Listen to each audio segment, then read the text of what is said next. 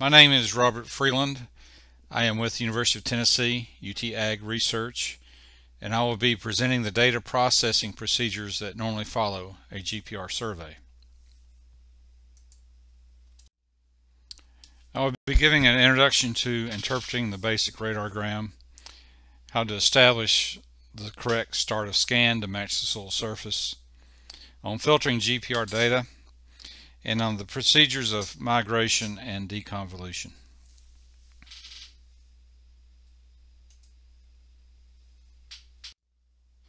GPR works by pulling an antenna over the surface that is both transmitting electromagnetic pulses and at the same time receiving the reflections off layers within the subsurface having different dielectric constants.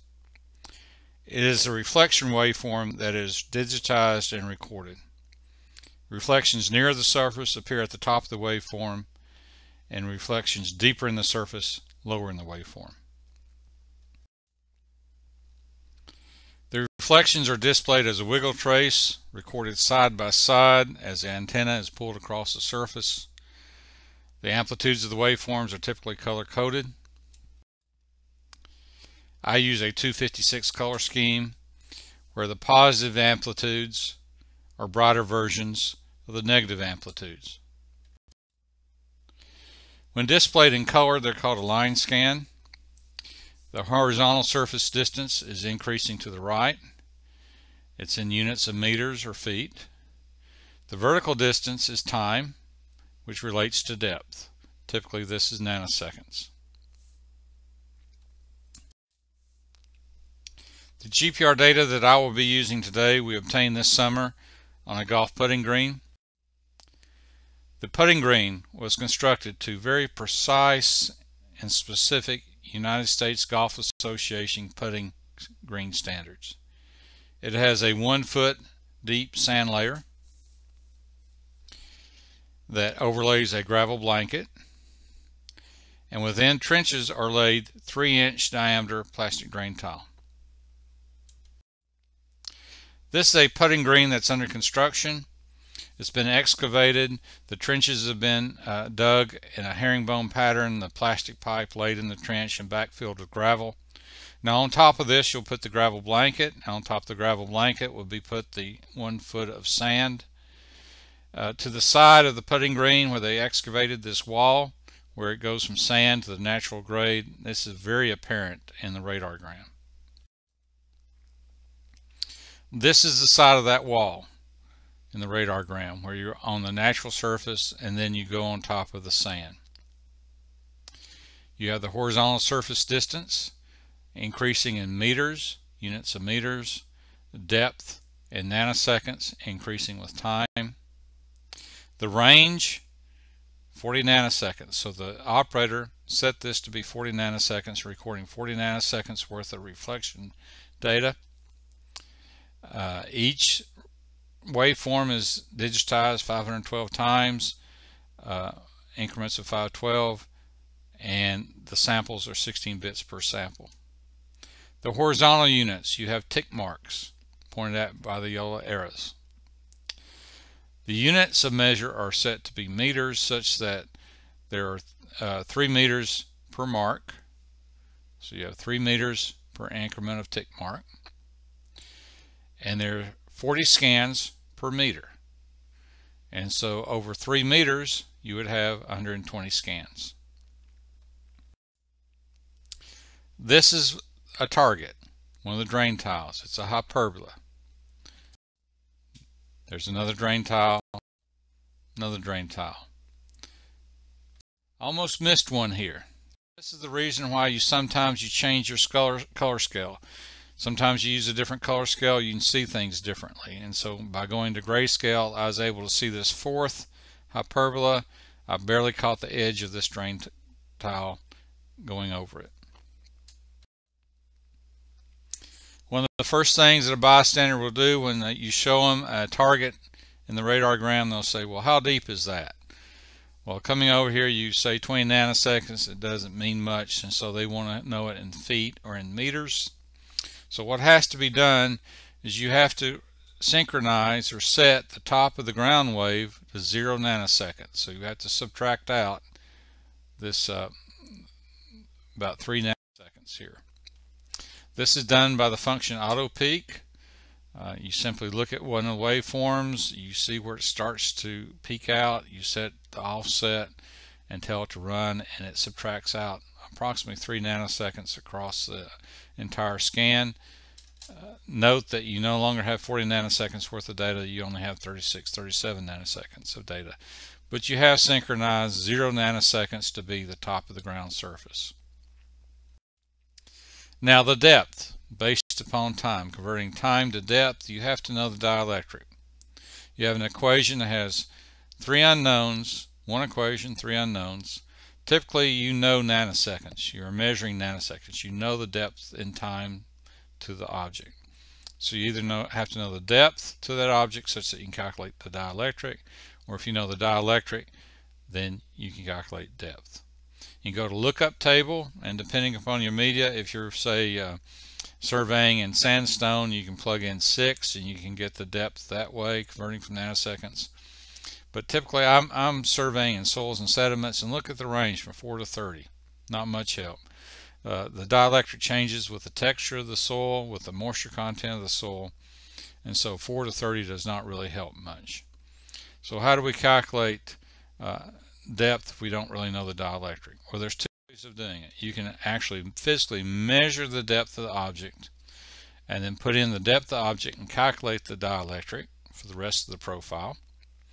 Or you can take a handheld soil moisture meter that uses dielectric to calculate soil moisture and just simply have it display the dielectric.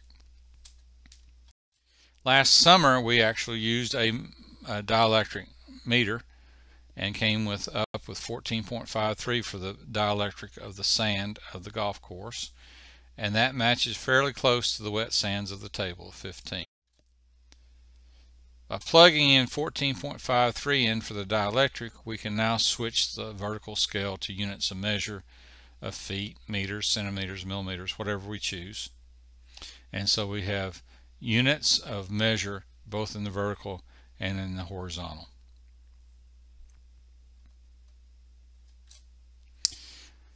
At 1 foot, we have an interface, which would be the interface between the sand and the gravel.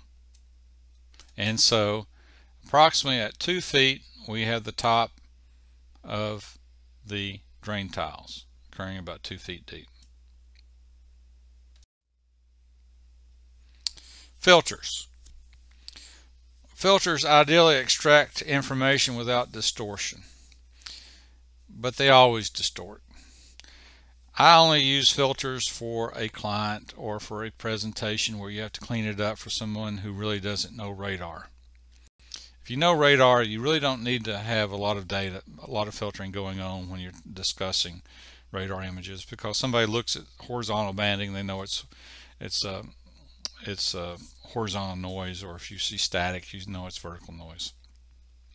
And so the use of filters are really used for final presentation for those that really don't understand radargrams. A low-pass filter is a filter that if you have a waveform that has both high frequency and low frequency noise, it only passes the low frequency, as opposed to a high frequency filter that only passes the high frequency. You can have a bandpass frequency that filters out both the high frequency component and the low frequency component, and you have nothing.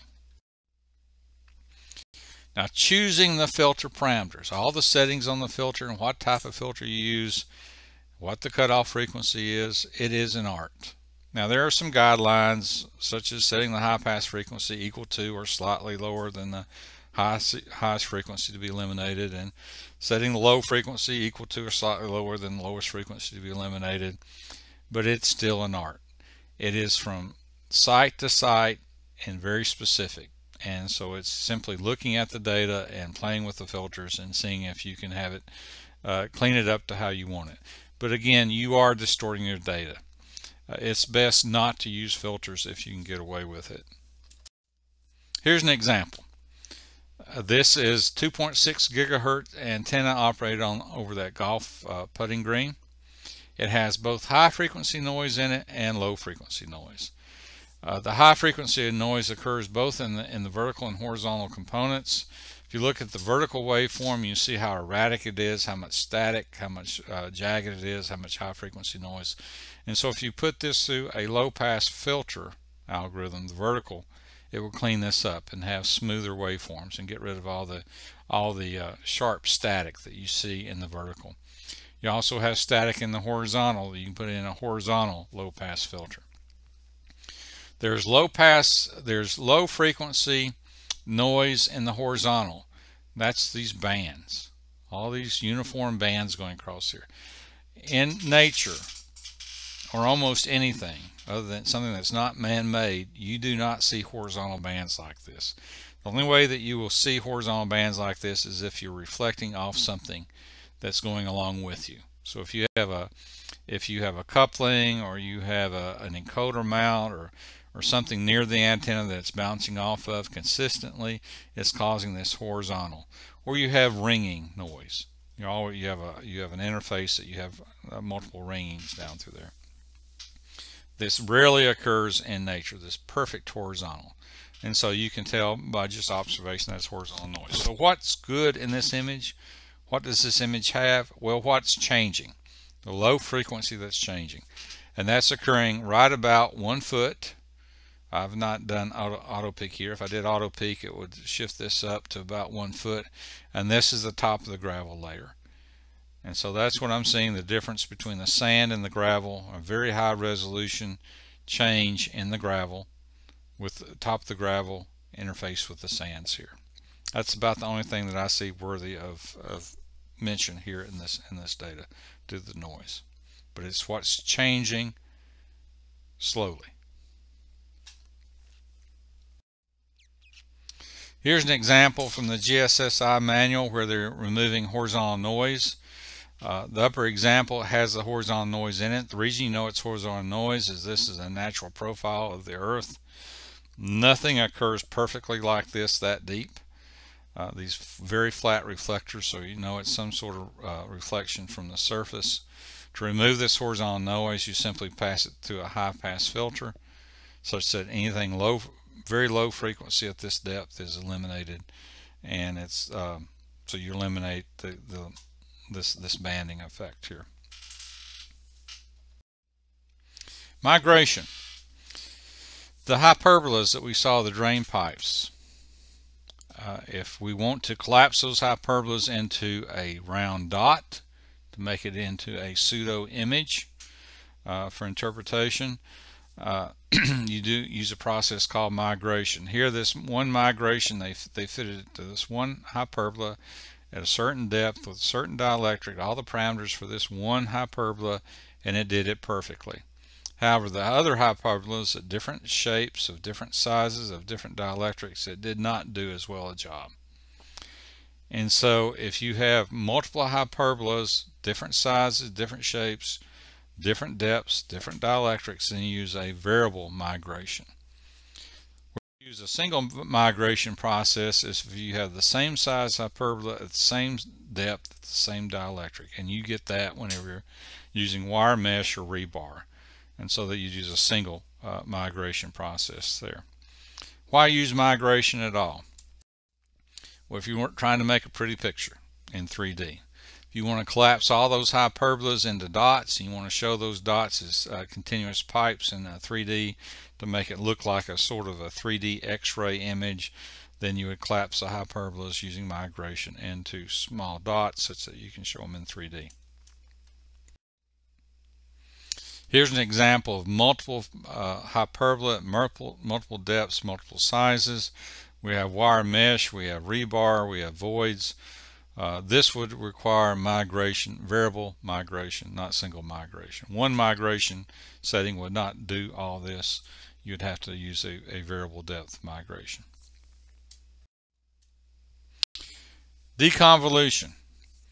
Deconvolution is a process where you remove ringing in a certain spot.